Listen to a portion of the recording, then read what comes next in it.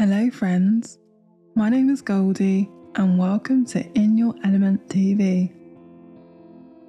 Tonight we'll be sharing a bedtime story, going on an adventure, reading the story Mr. Robin. We hope you enjoy this just before you go to sleep. One day, John was out playing with his mud pie in his back garden, making this delicious, gooey, watery pie, ready for it to be put in his mud pie oven. He heard some strange noise in the trees. He was unsure of the sound, but felt this weird feeling in his tummy, like something deep down was wrong. He walked down to the depths of his green grass garden, going along his footpath, and felt the urge to look onto the ground. John saw a red and brown bird on the ground. It was a robin, with his wings slightly broken. "Oh, Mr. Robin, you have hurt yourself. Let me help you so you can fly again." John held Mr. Robin in the clasp of his hand, carrying him like a baby.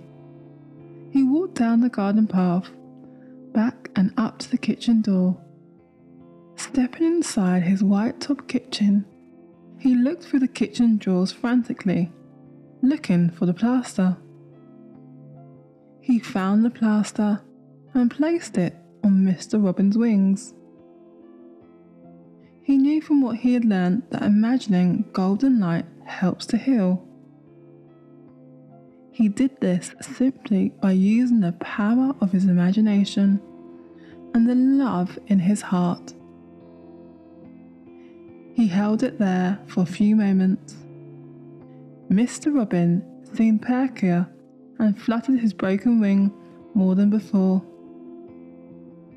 John gave him some bird food. "Mr. Robin, I hope you feel better," he chirped and tweeted loudly. John walked down the garden path and placed Mr. Robin back into his nest on top of the green old tree in the back of his garden. Mr. Robin tweeted back as if to say thank you. John smiled and then went back to his mud pie, ready to take it out from his mud pie oven. The end. We love sharing bedtime stories with you. Join me in our next adventure, where you will be exploring more stories with meanings and going on magical adventures and much, much more. This is me, Goldie, signing off for now. Sleep tight and sweet, wonderful dreams. Good night for now.